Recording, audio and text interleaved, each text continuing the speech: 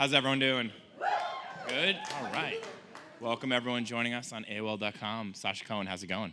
Great. Thank you so much for having me here today. I know. We're excited. So Sasha and I are friends. All of us Olympians are very close, as you know. No, I'm just kidding. But for some reason, I know more figure skaters than anyone else. I don't know why that is. We're the most popular. I don't know. Maybe you are. Maybe you are. So when I was asking Sasha, well, what do you want to talk about today? She's like, just make sure we talk about what I'm doing now. So I thought we should start. You have a lot of stuff going on now, but first and foremost, you just got married. So let's give it up for Sasha Cohen, another Olympian. I have a picture of her husband right here. He is Dawson from Dawson's Creek. Do you ever get that? Isn't that Dawson from Dawson's Creek?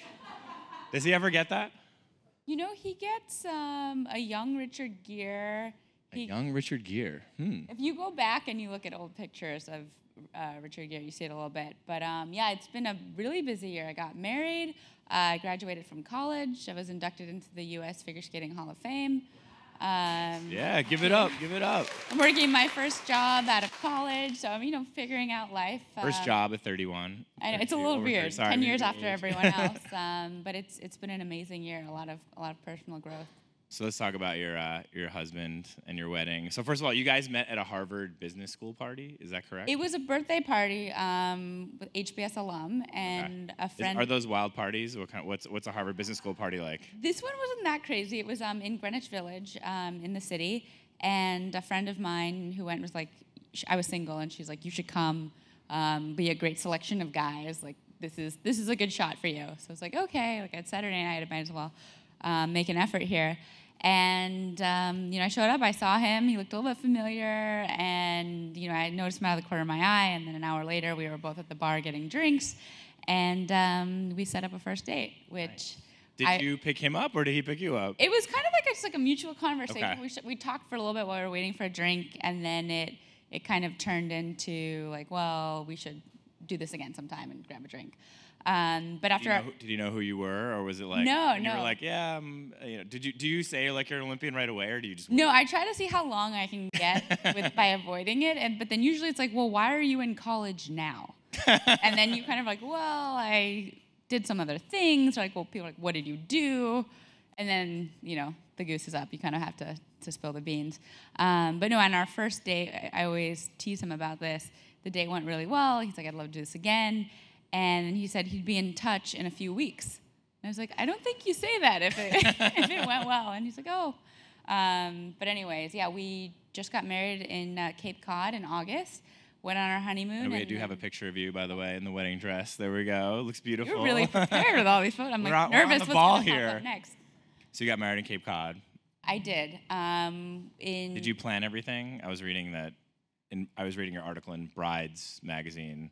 That you did a good wedding. You did a lot of wedding. Oh, was there an article? Yes. We just left right after the weddings. Have no idea what was published. But yeah, it was so much more planning than you would expect. You're like, okay, we're picking out your rentals, and it's like, what water glasses do you want to rent, and like what forks? And you're like, are these decisions that really need to be made? But it was amazing. We had the most beautiful weather. It was like a 100-year-old, like intimate little venue on the water, and all our family and friends came. So and it went by so fast. Everyone says enjoy it because it just whirls right by, and it really did. When you guys met, were you like, this is something special right away, or did it take some time? No, it was very quick. Within like 3 or 4 dates, we were together, and then a month later, I moved in, and then wow. 3 or 4 months later, Those we are some were good engaged. First dates. Yeah, it went very quickly. Barring I'll get in touch in a few weeks. But after that, it went very quickly. Yeah, in a few weeks, you moved in. Yeah. Then after that, it was very quick. So. Do you think it's easier or more difficult to date and marry an Olympian? What do you think? Are we more difficult people, or what are the plus minuses on Olympians? I would definitely say we're more difficult people because we just haven't been attuned to the real world. So people that grew up in the real world, they don't get that we can't relate to. If you want to date an things. Olympian, Sasha's giving you the hints here. It is. It's like we, for the most part, we were homeschooled for a large portion of our education. We spent our lives singularly focused on one thing at the expense of everything else. We're used to intense pressure, building your path, your career for something that happens in 4 years and 8 years. And so it's just very hard. And the other thing is to spectate. My husband loves to watch football, and I was like, well, I would want to play. I'm used to being out there and being the one that's always performing, competing. So the idea of being a spectator is something I'm still getting used to. So he finds that kind of amusing that I don't know how to just relax. And you just graduated from Columbia as well. You graduated in May? I did. I graduated in May, majored in political science. No good Columbia men, I guess. You had to wait for the Harvard guy. Well, they're a little young, right? Because I went to school 10 years later. Are you in classes with like 18, 19-year-olds? Yeah, some classes I took were grad classes, so I was a little bit older. But, I'd go to school with no makeup on. I look a little bit younger. But I was just... I love that you used a fake name in college. It's not a fake name. Oh, it's your real name, but no one knows you by it. My legal name is Alexandra, so It's not a fake name. It's not a fake name. But no, I loved it. I would go to all my professors' office hours and meet with my TAs and do extra reading. And another thing my husband thought I was a little crazy for doing, but I loved being at school, and it was an amazing experience for me. And how does it feel like graduating now and I guess getting into the real world? Do you feel like now I'm in the real world? You just mentioned you just started working when we were back. I started working at Zig, which is a media startup in Brooklyn. I'm the second person there. I've been there since June, and it's interesting. It's real life is a slower pace. You're not training for the Olympics, so it's a little tough to get used to life on a different scale without that sense of intensity. So I try to bring. I'm still trying to find. Trying to bring the intensity to the workplace. Yeah. Then I just sometimes freak other people out because I'm just too intense. About What do you do? What is Sasha Cohen like in the workplace? I think I'm so used to planning. As you plan your Olympic Games and you have like a 4-year plan of how you're going to be ready and where you're going to peak. So I think I just bring that to like my life and trying to plan out my life for the next year. And my boss or my husband's like, I don't know when that work trip is yet, or like we'll schedule. Like we have to focus on one thing at a time. But no, it's good. Generally, my hyper organization skills are a plus. I don't know if you're like, so Olympians, we tend to plan our life in like 4-year cycles. So whenever I'm with Olympians, I'm like, I still do that. So like I still plan around the Summer Olympics, like 2016 just ended. So now I'm like, you got to put a next 4-year. Are you like that chunk. too? Are you on a 4-year cycle? I don't do it in Olympic cycles anymore, but I still like to have like a 1 year out. So I'm getting better. What's your gold medal now? What's your gold medal goal here? What's my goal? I want to find something that I can give myself to as intensely as I did with figure skating and have it turn into my next 20-year career. And that's a little bit of a challenge, being in your early 30s, just leaving undergrad and trying to navigate the workplace at an older age and looking for something to give you the same sense of purpose and intensity as training for an Olympic Games did, which people are like, good luck. So it's good. It's exciting. New York's the perfect city for me. There's so many opportunities. I originally thought I wanted to be in finance. I've kind of shifted more towards media and journalism. So it's, there's so much to learn. There's so much to do. So it's all really exciting. Why? It seems like a lot of figure skaters kind of settle in New York City. Why do you think that is? I think maybe we're just adrenaline junkies. There's a lot to do.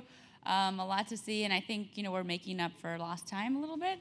I trained in Connecticut in the middle of the woods. I trained in like Arrowhead in California in the middle of the woods with no people around and just you and the ice rink. So I think at the age of 26 when I came to New York, I just feel like I'm making up for lost time. I want to see, every new play that's out. I want to try new restaurants. I'm constantly going to networking events, and I want to be a part of everything. I can't get enough of life. Do you stay in touch with any of the figure skating crew? I'm very close with Evan. Evan Lysacek. He was at my wedding. He's working for Vera Wang now, and we kind of do monthly dinners and catch up. Nice. Is he work? So he's working in fashion now. Yeah, he's very interested in like the luxury brand area, and he's doing so much for Vera now. He's like running 3 departments.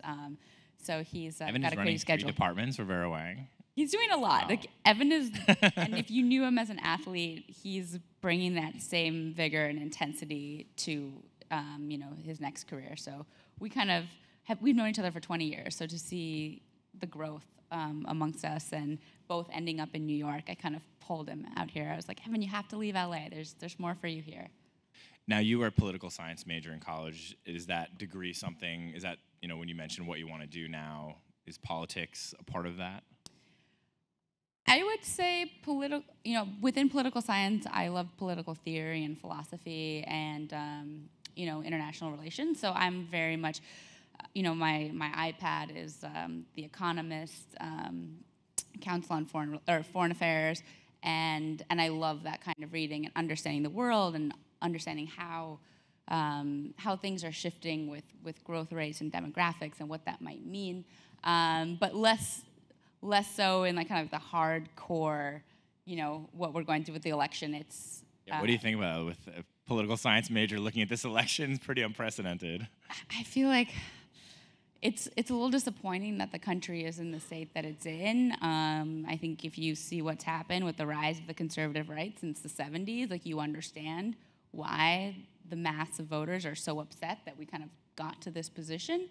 But ultimately I have to say that I'm with her, and I'm gonna have to go with someone that has the experience, that's competent, that's been in the political realm for her entire career and in public service. So I don't think that's a difficult decision. Do you think it seems like more athletes now are sort of speaking out politically? Like when I was going to my Olympic Games, it was sort of an expectation, like we would not talk about politics. And when political questions came up, it was sort of like, I'm just excited to represent our country at the games. And I feel Why do you think there's more athletes now? Like LeBron James, I think, endorsed Hillary, of what's happening with Colin Kaepernick, just a lot more, it seems like, activism amongst athletes. I think with the Black Lives Matter and kind of the state of the country and the polarization amongst different groups has just brought it to the forefront, so you can't really ignore it anymore. You kind of have to have some kind of opinion. And I think even, when we were competing, especially for the girls, at least guys can be like, I want to win, and I'm ready, and I'm the best. Like, we're supposed to just say that we're going to try our best, and, we hope we look nice in our dress, and, like, it's just a dream to be here, and you're supposed to be so nice. The girls just need to be nice. But I think it's refreshing for people to speak their mind, to share their opinion, how they feel about being a citizen, how they feel about their leadership.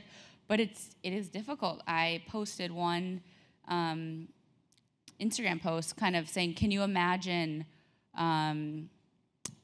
a woman running that was Donald Trump, in the sense that had 3 kids with 5 different relationships, cheated on their spouse, no political experience, multiple bankruptcies. Can you imagine a woman with that background running for president? And just saying how overqualified women have to be to compete for the same roles that men have. And so I posted that, and I got slammed. It's just, yep. And you have to have tough skin in this world with what people are posting on Twitter and all these.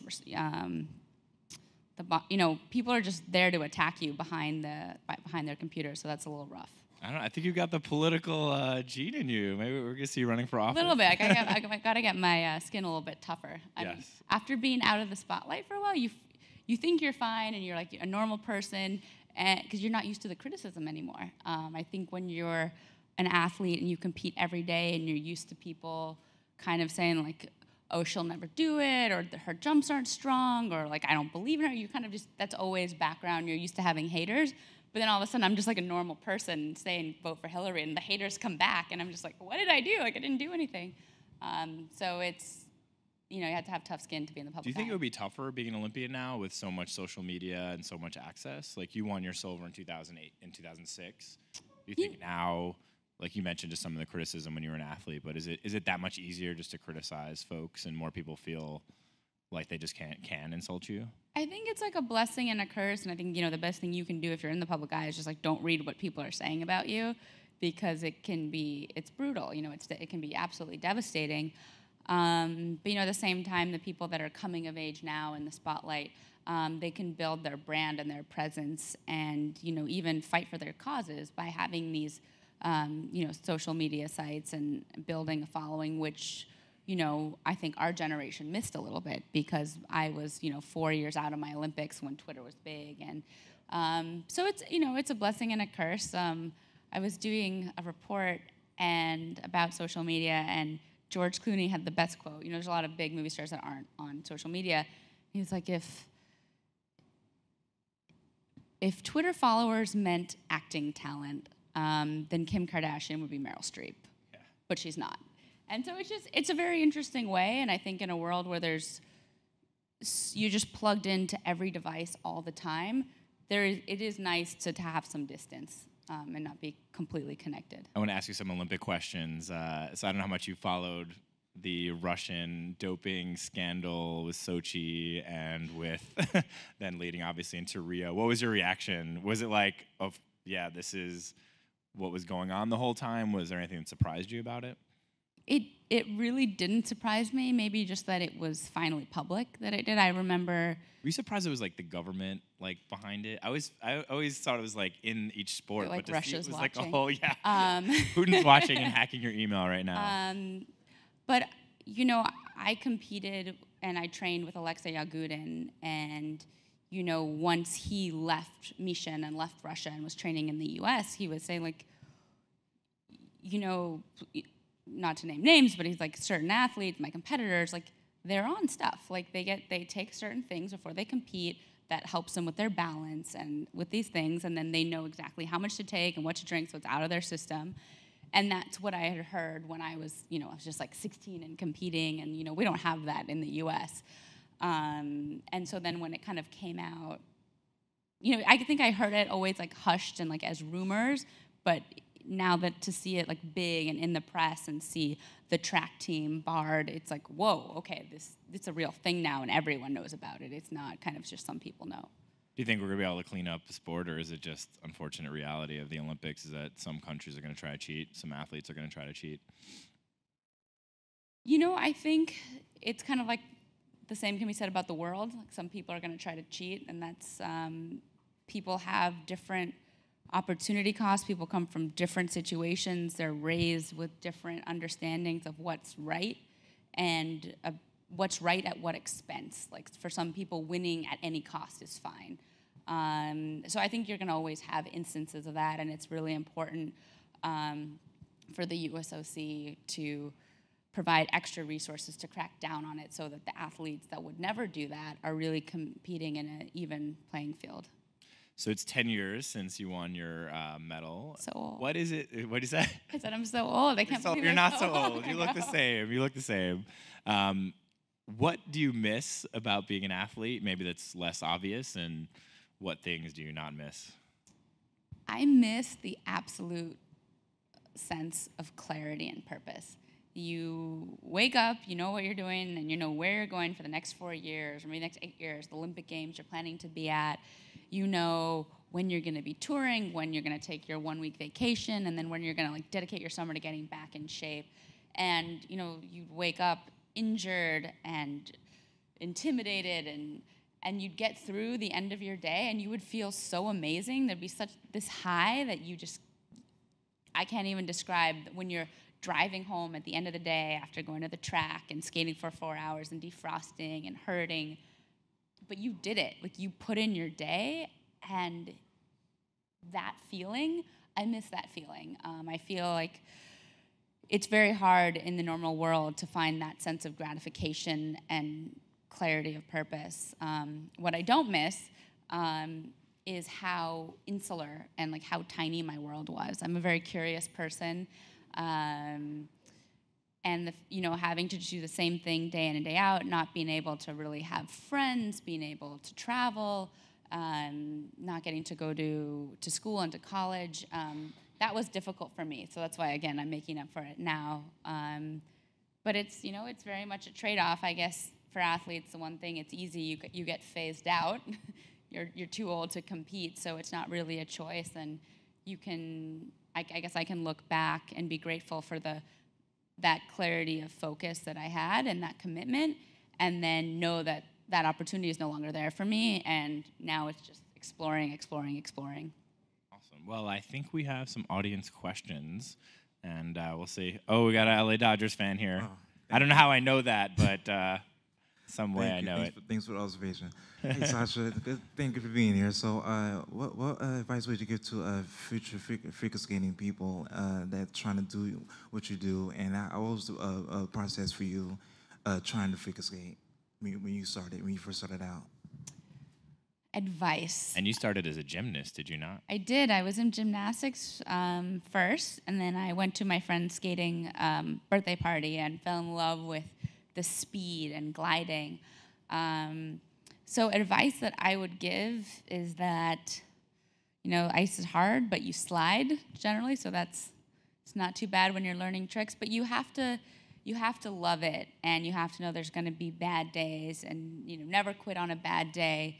And regardless of if you end up at the Olympic Games or just a local competition or don't compete at all, if you choose to, how you apply yourself and the personal challenges you overcome when you try to skate, you grow so much as a person. So the wonder of sports is amazing, like how it builds character and skills that you can really take to any part of your life.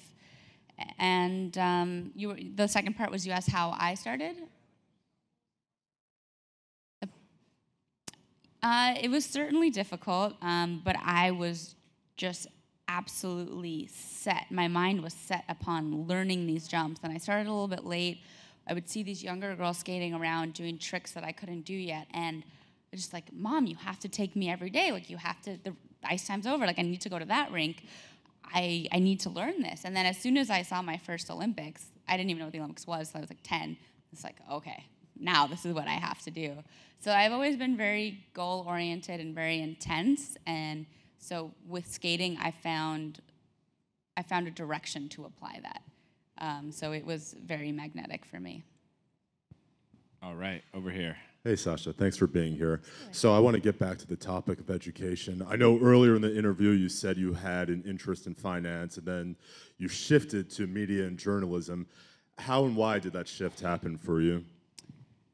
So when I was still skating and touring, I would wake up in the morning and I would turn on either Bloomberg or CNBC. I would, watch the futures, see where the market would open, like read earnings. And I loved it, but I think I loved it from afar, and I admired people like Warren Buffett. And I think when I came to New York and kind of saw the intricacies and like the realities and not romanticizing finance, and then working a summer in long only at Morgan Stanley, I realized like, okay, I don't want to spend my life like analyzing this one stock and looking back at the last 10 years of their quarterly P&L and just like getting buried in the minutia. I'm like I want to change the world. Like, I want to do something more inspirational. I want to change the world. And then I think political science, which was my major, was just fascinating to me because, again, my world was always so small, and understanding the nuances of political strategy and understanding the history of how nations developed and the tensions and like current diplomatic relations they had was fascinating. Even if you never used it, it helps you read a newspaper and you understand the world that you live in. And I think especially as, with globalization and networks bringing everyone closer together, it seemed like an important skill. And, it's still something that's evolving, and I'm trying to figure out exactly where I want to be in that space. But I think for me, that grabbed me in a way that finance didn't. All right, we got one more right here. How are you doing? I'm good. Hi. Hi. I really love your inspiring story and your athletic experience. And I'm curious about what do you think your athletic experience benefit on your current job, and even your your future career plan? Sorry, which kind of experience? Athletic experience. Your athletic to your current job. I think you're used to failure. When you're an athlete, you're used to, for 2 years struggling to learn or to master a move. So you're used to things not coming easy. But you are, which makes it a little more difficult, you are expecting purpose. And sometimes when you're starting at your first job and it's not the most important thing in the world, it's hard to latch on to that same sense of purpose you had in sport that was just like rocket fuel, and you could go, go, go.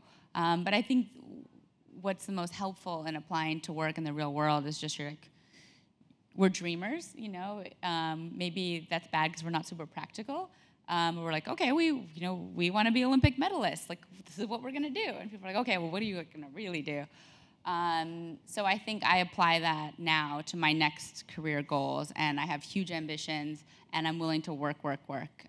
So I think just patience and just being very dogmatic about what's important to you. I think you can find that rocket fuel feeling though in the workplace. I think that's going to be what Yes, you find. when you find the right fit, right? When you find where you belong, and then I feel like I've got this tank of rocket fuel, and I'm just like looking where to send it. Like where? But exactly. Awesome. Well, we're going to be watching, and we're going to be excited to see you take your rocket fuel and blast into your career now that you're a graduate. Yes, from I am a university. graduate. So we want to thank you so much for coming on AOL Build. Zig.com. Yes, Your Zig.com website, is where I'm currently working.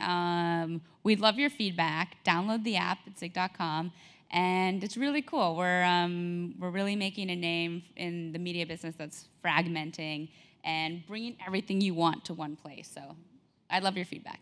Did we talk about what you were doing now? I think so. I think we did. All right. We did. Sasha Cohen, everyone. Olympic silver medalist. Columbia graduate.